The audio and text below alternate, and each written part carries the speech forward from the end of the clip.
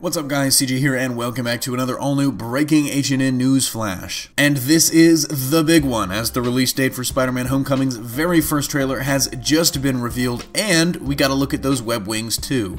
In a teaser released just minutes ago, it was revealed that the first official trailer for Spider-Man Homecoming will be released tomorrow. The trailer will debut on ABC's Jimmy Kimmel, so we probably won't be seeing it until around 11 o'clock or so, but I know I'll be eagerly awaiting it to drop online, really glad for the advanced warming so I can warm up my reacting face. In the teaser, which probably contained the footage seen at Brazil's Comic-Con experience last week, Happy Hogan asks Peter if he's seen The Case, which is an upgrade from Stark himself. The footage then cuts to Peter backflipping off the Washington Monument, spreading his arms wide and revealing the web wings. Just an incredibly cool shot. It's one thing to hear that they're actually going to be in the movie, and it's another thing entirely to see them with your own eyes, and I just can't wait. So let me know what you think of this news and what you expect from the trailer tomorrow in the comment section down below, but that's going to do it from me here. Don't forget to smash that like if you like what you saw and subscribe for more great content every single day. Signing off, this is CJ, and I'll see you next time.